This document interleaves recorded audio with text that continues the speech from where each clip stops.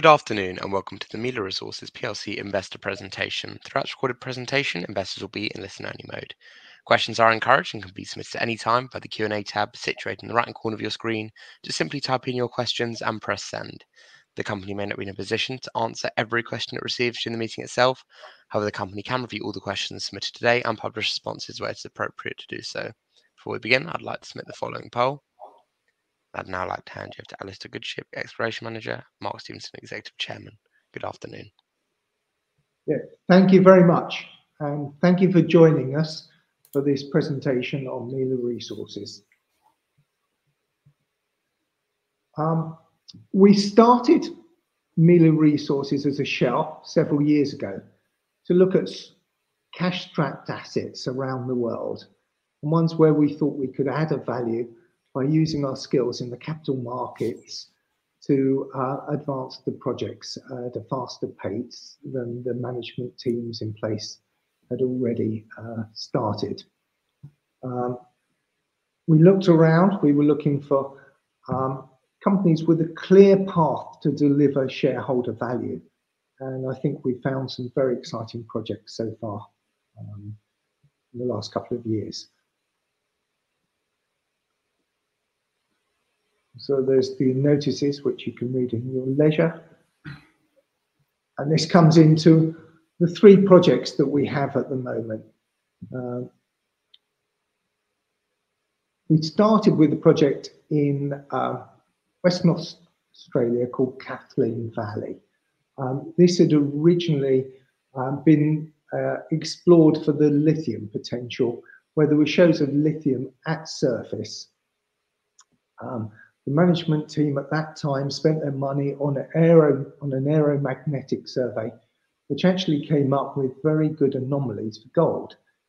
So they took the money that they had and they put in some very exciting drill holes in the southern portion of their project, and then realized that they needed a bit more backing to get to the next stage. And that's where we came on board. And we've been working on that for the last couple of years. Our new project, Queensland Copper and Gold, we've just taken on board. And once again, that has had not only historical drilling or mining actually from old timers, but over more recent years, some significant drilling results as well. So these three projects all fit our criteria of looking for cash-strapped assets that we thought we could add value to, with a clear path to delivering shareholder value.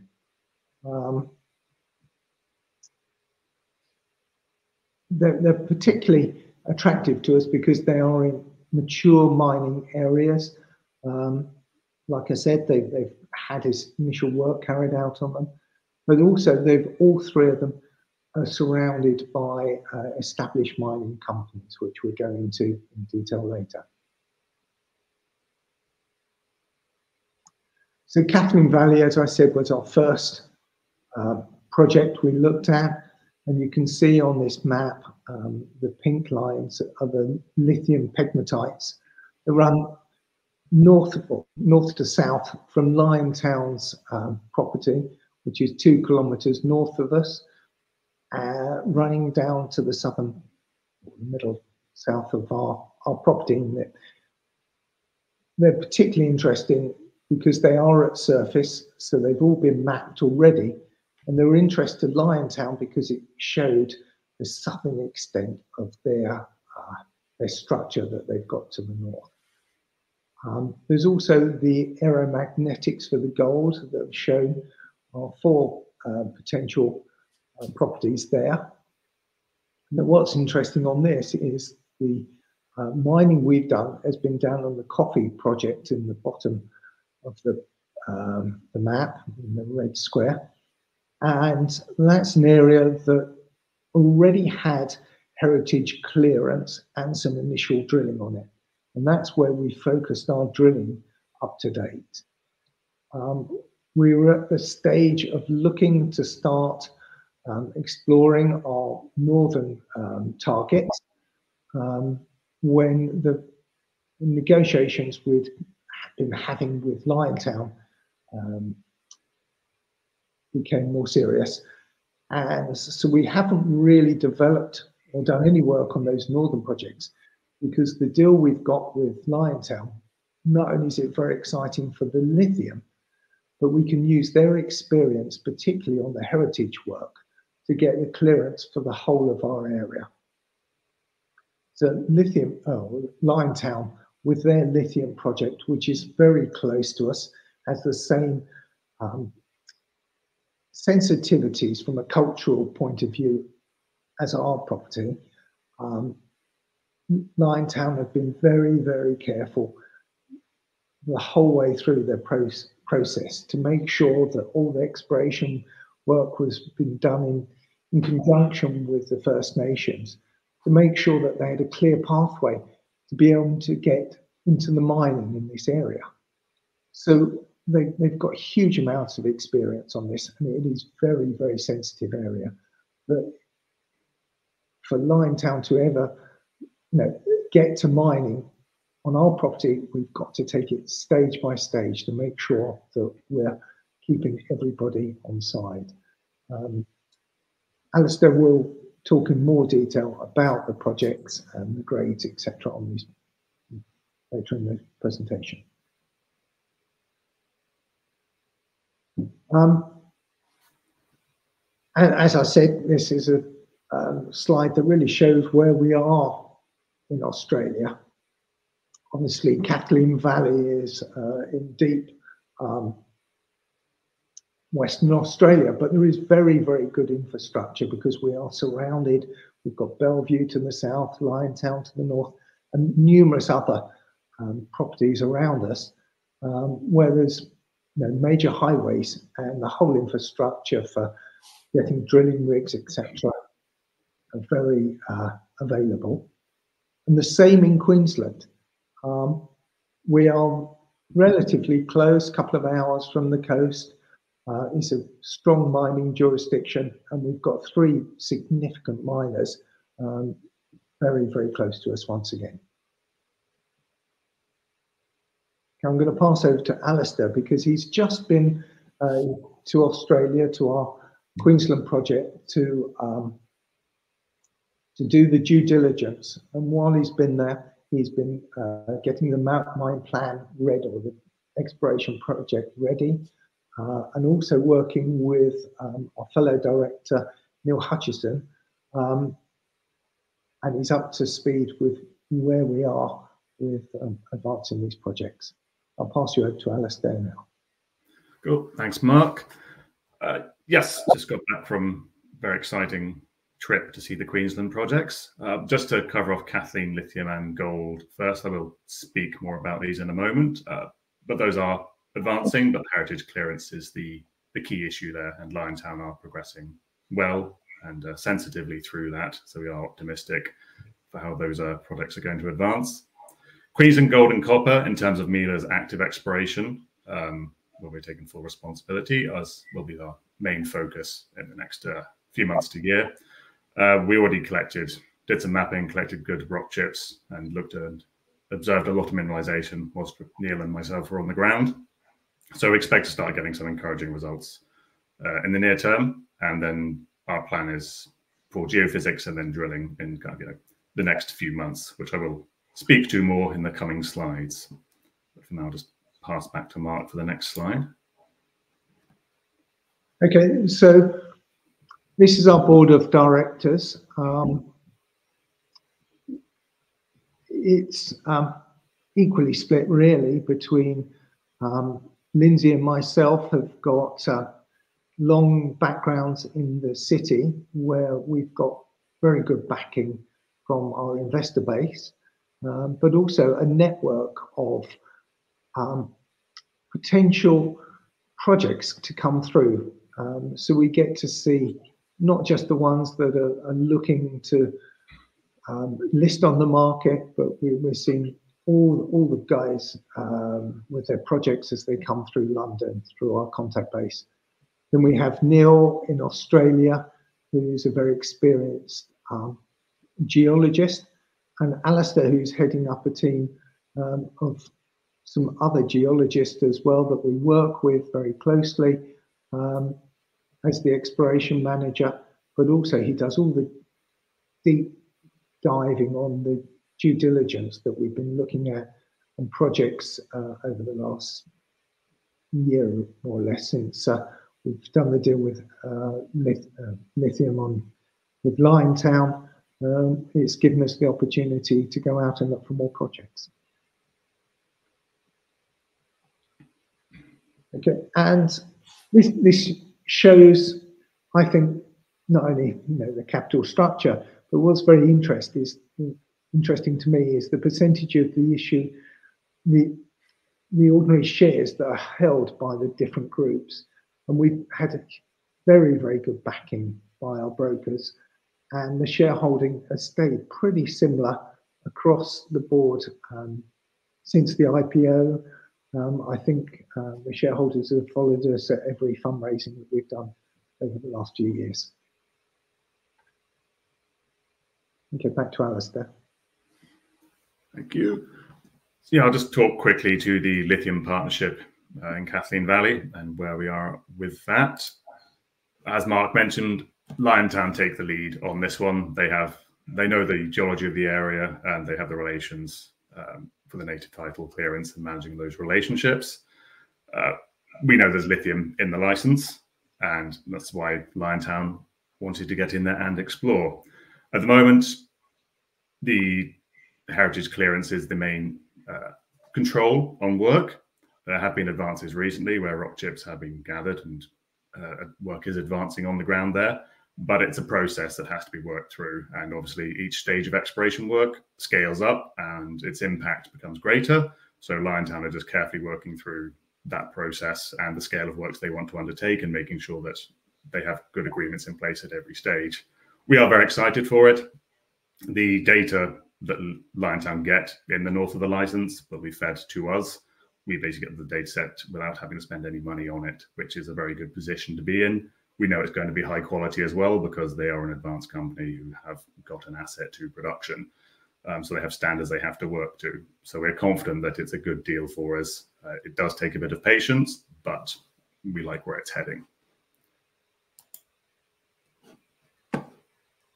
And to drive into kind of Kathleen Gold, as Mark said, the initial drilling at the south of the license returned some very encouraging intercepts, but some structural factors that we need to understand better.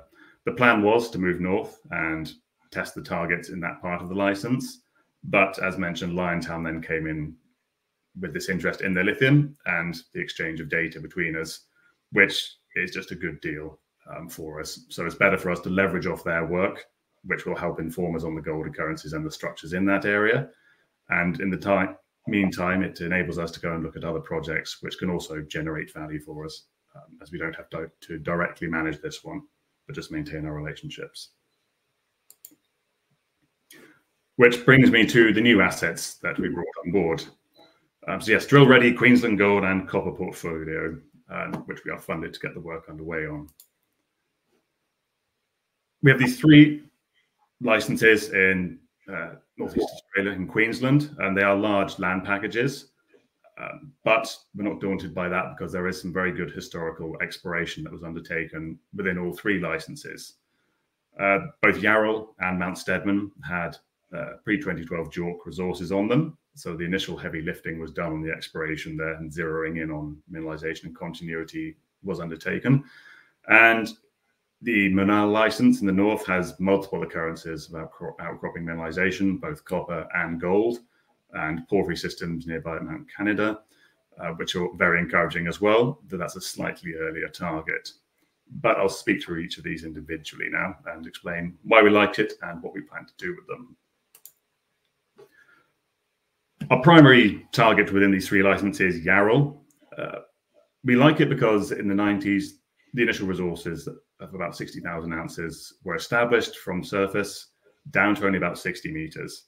Since that time, the exploration has been stalled, essentially. There have been people who've had a look at it, nearly drilled it in 2007, and looking for continuity and extent or strike extent on the mineralization. And then recently, Many Peaks also had the license, but decided to focus on a cobalt mineralization discovery in another area and didn't again, the gold didn't really get the attention it deserves. What we like is the fact that, as I said, this isn't an early stage project. This is post-discovery. The work back in the 90s was good quality. The exploration team then zeroed in on mineralization. They drilled it. They found good grade. They found continuity. They could define resources. They took that first step, which really brings the risk profile down. But due to the market at the time, and then just circumstance with kind of which companies hold it and funding ever since, the step out from those initial resources has never been done.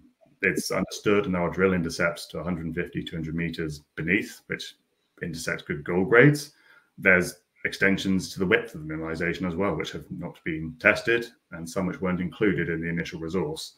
So there's a clear pathway there for us to take control of it, review the data, and then quickly start to add value. Also, the neighboring Mount Rawdon line and Krakow demonstrate that there are sizable deposits within this area. And both of those have been very successful operations. One thing we observed on the ground there is access is extremely good. There's minimal kind of heritage issues in the area as well. Very good landholder relationships as well. So there's no clear obstacles to us getting on with the job here, which is what we intend to do.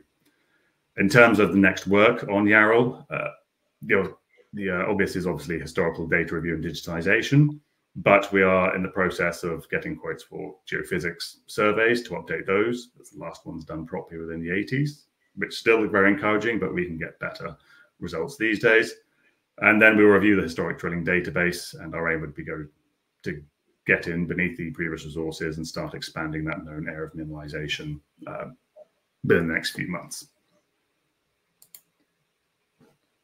Mount Stedman is a similar story to Yarrow. It's a smaller license, but it had a historic resource defined in the center, again from surface down to about 60 meters with similar grades to Yarrow, which again was never followed up, and multiple gold occurrences along strike, where visible gold was found in multiple localities that were never tested by trenching or drilling. So that from our point of view, again, there's clear targets that we can get after quickly and generate good news and shareholder value. Again, access is excellent. Landholder relationships are great as well. There's nothing in the way for us to really just advance this one as well. So again, we will commission some geophysics over this to update it, review the historical data. We have rock chips from here as well, which we hope to get some encouraging results from in the due course. And then we will push forward with the next stages of exploration. The Manal license is a little earlier stage. This one still has some geological puzzling out to do, but this is a real pipeline of targets. The photos there are from the field trip, and there are mineral occurrences of copper, gold, and copper gold across the license.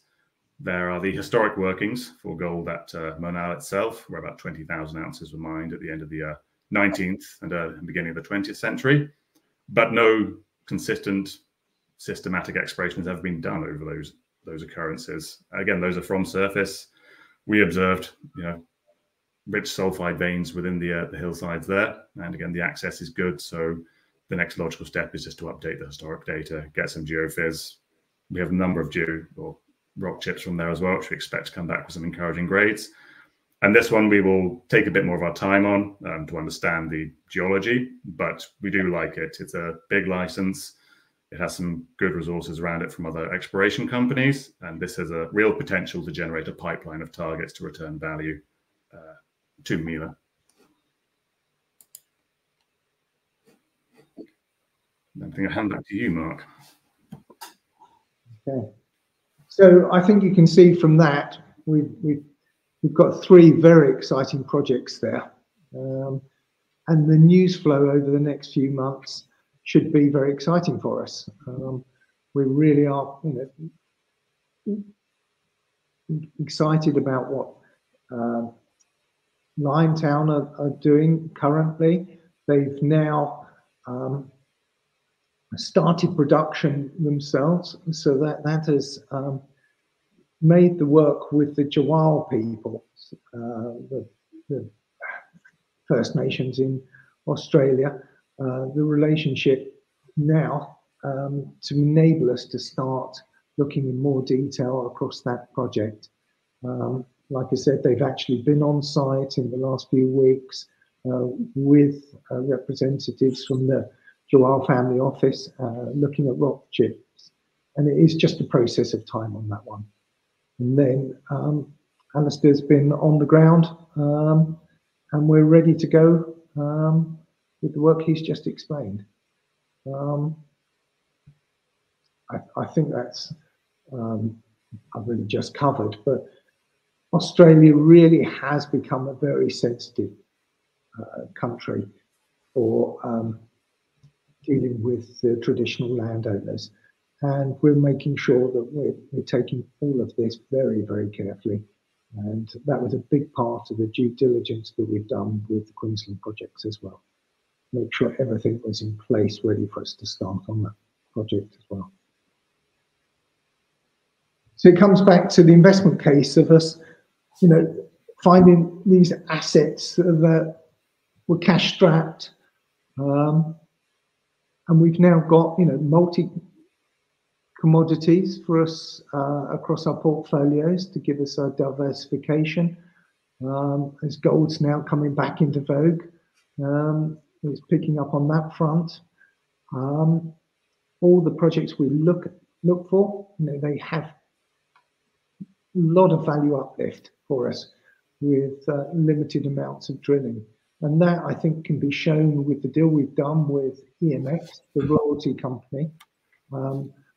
We actually had to pitch for this deal, not on a financial basis, but on an ability basis. Not only did we need to have the money in place to do the drilling, but we had to have the team in place that would be able to do it in a correct and timely manner, which they were very impressed with.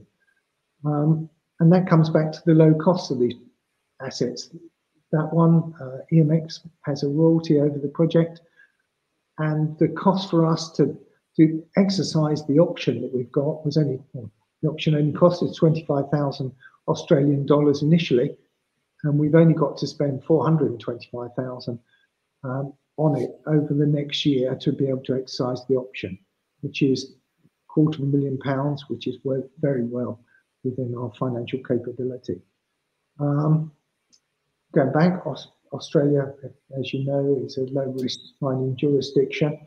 Although we've been looking across the world, there are lots of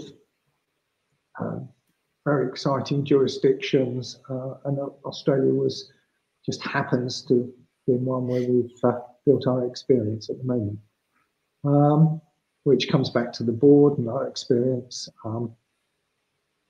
in the geological side, but also the capital markets.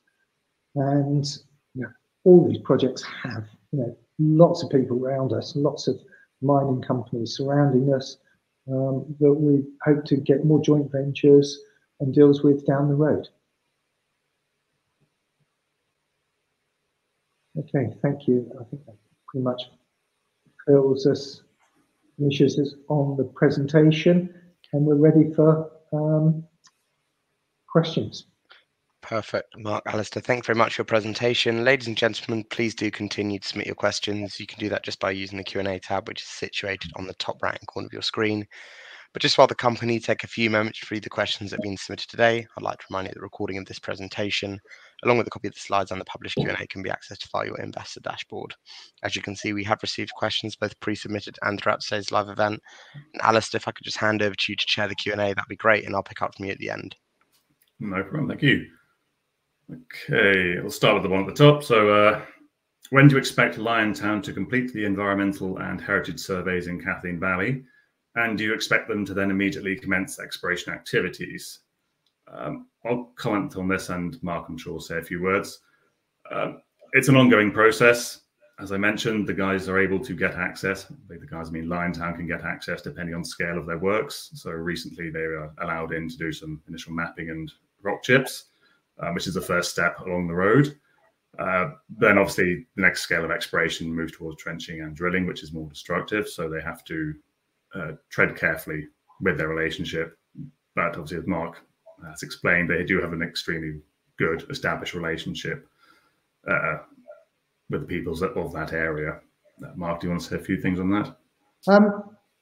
No, only really that the experience of some of the other companies, not Liontown, in Western Australia, really have been delayed from getting into production by not treating the First Nations with the respect.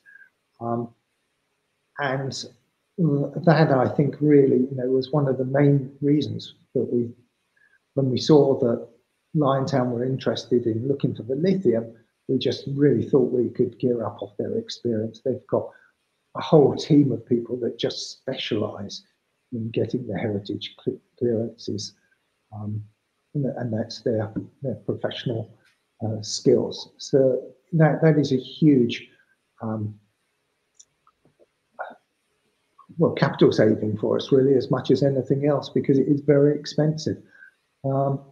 As well as, they've flown the drone survey over the whole of our area, which is very useful for targeting where you want to look at. But it points out the flora and fauna of the different areas, so that when we do start looking, we can see if there's anything sensitive on that side as well. I'm sorry, just on the timing though, I think it is very key that they came on board now, because we're running in towards the Christmas summer holidays in the Australian area. So hopefully, the reason they wanted to get on board with a bit more speed now, we've got a couple of months to get some work going, and then Liontown will be able to do the work during the summer period, which gets very hot in that part of the world, ready to go to the next level in the new year. Good. Okay, thanks. Mark, I'll give the next one to you. Please, can you go through the structure of the deal and the various milestones? I would like to understand what sort of dilution MILA shareholders will be looking at. Well, as I said, the deal that we've just completed is very, very low cost for us. We've got an option, and we get to exercise the option by doing the drilling in the ground. So for the 25,000 Aussie dollars that we paid for the option, if we're not physically paying anything more than that for the asset. So it really is just the cost of the in-the-ground work over the next year, to the point where we can exercise the option. When we go back to the lithium and Liontown, that was an exceptional opportunity for us as well, because we initially, Liontown get 80% of the lithium, or value of that, but they pay for all the heritage work, all the exploration for the lithium, up to the point that they take that control for the 80%, and they pay milestones for us. So I've got it written down somewhere. But basically, it's 2.2 million Aussie dollars over the two stages to get their 80%. So once that's opened up, then we're in the position, we've got the cash ready from the fundraising we did last year, budgeted for continuing with the mining or the drilling campaign up in the northern targets. So I really don't see any dilution in the near future. Cool. That's good, thank you. I'll take the next one, which is, can you explain any more about your plans in Queensland and how the minimum spending commitments will be spread amongst the 3 properties? I'd say the headline plan is to generate value for shareholders and develop these assets. We, of course, do have that minimum spend included in the deal. The good thing is, within Queensland, the licenses we've taken on are mostly outcomes-based, which means good results then require follow-up, but it's not dictated to by the Queensland government what we need to do with it. So we are able to have a lot of flexibility with where this spending commitment goes to. Our focus, as mentioned, is very much on Yarrell to start with, the established resources there, proving the potential of those and the upside within those licenses, as to then take our investment case forward and generate some excitement for the shareholders and the market as well. Mount Steadman will also get a fair amount of attention. Again, existing resource, a lot of the heavy lifting on geology has been done there, so we're confident we can advance that a bit more quickly. And Monal, that one is, I'd say, that's that pipeline project for us. So we'll take a bit more of our time on that one. In the coming months, it won't get as many funds, but it will certainly get dedicated attention from experienced professionals who know how to sift through the data and decide what looks good and what doesn't, and then we'll take that forward as and when. Next question. Do you still see Kathleen Valley as your primary asset, given its proven gold and lithium prospectivity? Happy to answer that one, Mark. It's still, it's a prime asset for us. The gold is highly encouraging. As mentioned, we would have gone and done further exploration work on the gold, but the Liontown deal came along, and it's much better for us just to leverage off the work they do. So they are doing the exploration work for us. They're picking up the cost of heritage surveys. We're not having to spend a penny on that, but we're still getting value from that deal. So we definitely want to see it advance, and we expect it to. We just have to have that patience with the heritage process. And myself and Neil do keep very much across the geological info coming out there, and we hope and expect that's going to increase, again, as the heritage processes work through and Liontown increase their amount of work. Next one. Do you have a plan for improved communication and PR over the coming months? Great start with the IMC call, by the way. Yes, very much so. We understand it can be frustrating for investors to hold part of a company and then not hear any updates. Can assure you in the last few months and year, there has been a lot of work going on in the background. Bringing these new assets on board means we have control of our assets where we are confident we're going to generate good news flow, return value quickly, and we will want to talk about it and keep investors informed. So you'll probably see some more of my face in the coming months as well, and obviously Mark as well. So that is an easy one for us to answer. I'll give this one to Mark. Does the board see a shift towards becoming a multi-asset mining company, or will it continue focusing primarily on high potential post-discovery projects? That's a very interesting question. It is. So the projects we've looked at so far have all appealed to us because we could see an exit route, whether it's getting a joint venture or building them up to spin them off. So I think that is more our direction.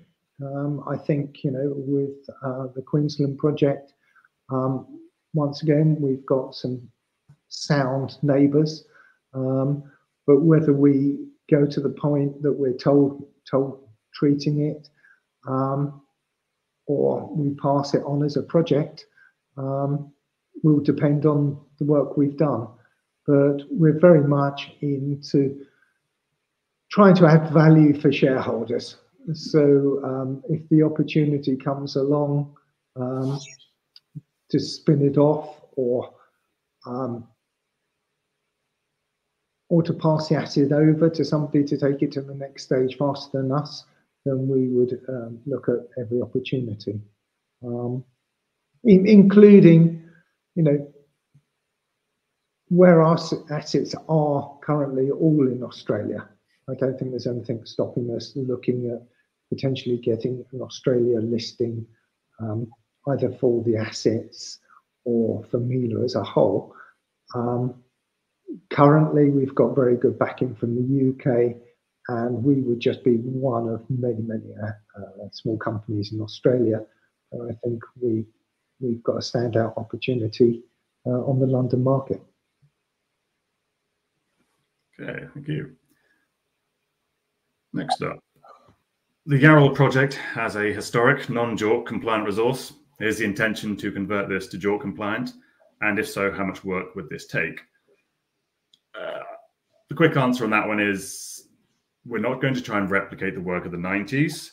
The framework exists there. Our focus is on demonstrating the potential beyond that resource. So we don't want just to go in and kick out another 30, 60,000 ounces. What we want to do is actually basically step out, fill in the gaps we see on that framework for hanging a larger resource and demonstrate the potential.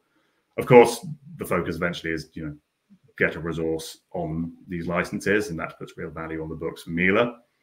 But at the moment, we're confident that the historic data speaks for itself. We can see some gaps with some very obvious questions that need answering, such as, continuity along strike and width of mineralization, where there is almost all the data you need to actually kind of demonstrate that there's a much larger resource there, but it just hasn't quite been done yet. So that is our focus.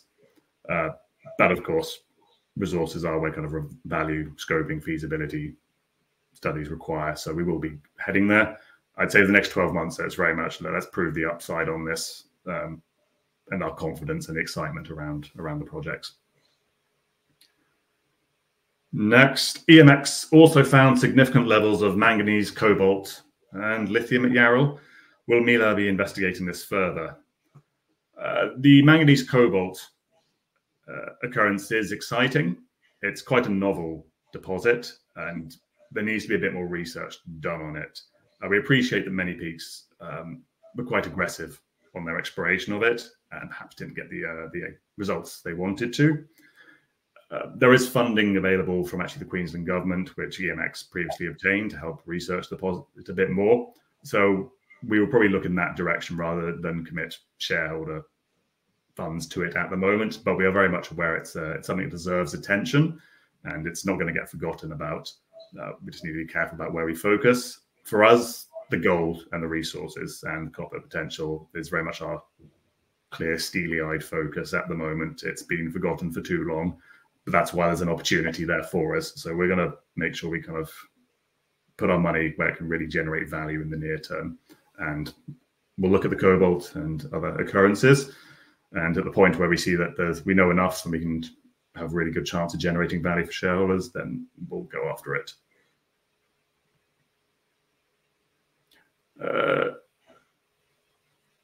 This one for you, Mark. When would you go to 80% ownership on Kathleen? Kathleen Valley. Yeah, I can answer that. Yeah. Okay, so we've completed all the work we need to go to the 80% on the Kathleen Valley project. So it really is our call on the, we're at 30% on the gold, and we can go up to 80% by issuing more shares.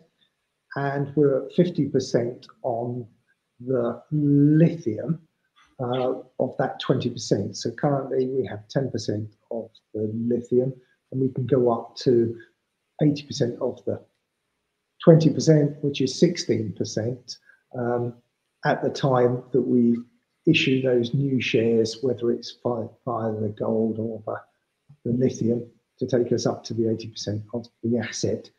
But that is our call. So we don't need to dilute the shareholders at this stage by issuing new shares to the vendor. It's set on the number of shares. And we can wait to see how the Kathleen Valley progresses. Okay, good. The next one's the fun one. And I'll give it to you, Mark, but I'll precursor this by saying I'm sure results will encourage this to happen. Will directors be buying more shares? Ownership seems low at the moment.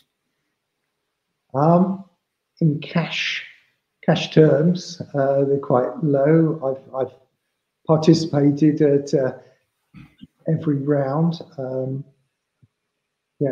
and bought in the market after the last fundraising.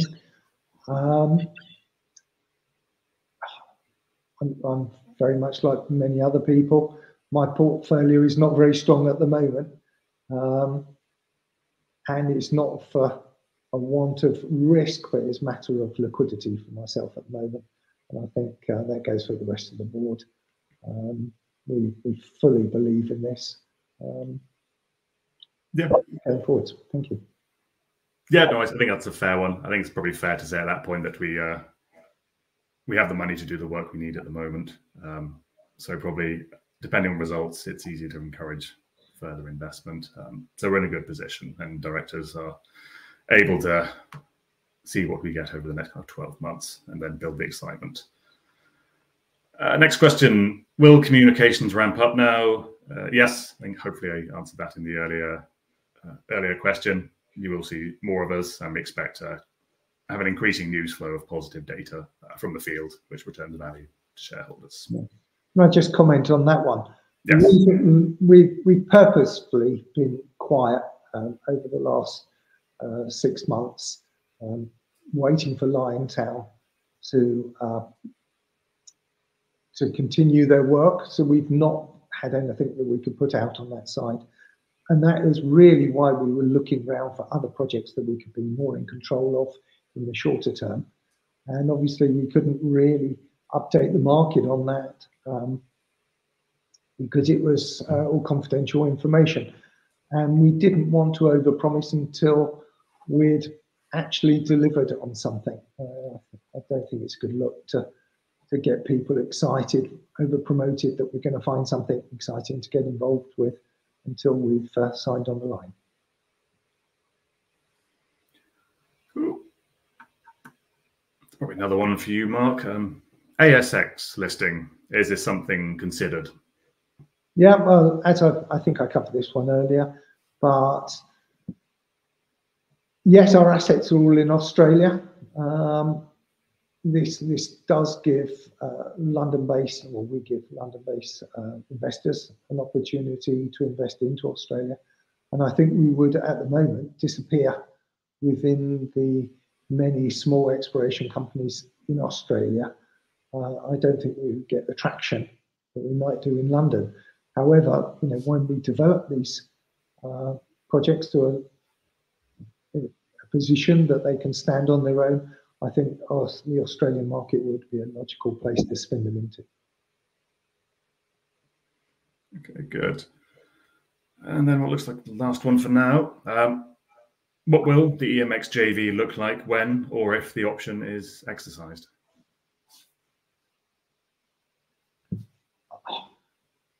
I think there's more to the EMX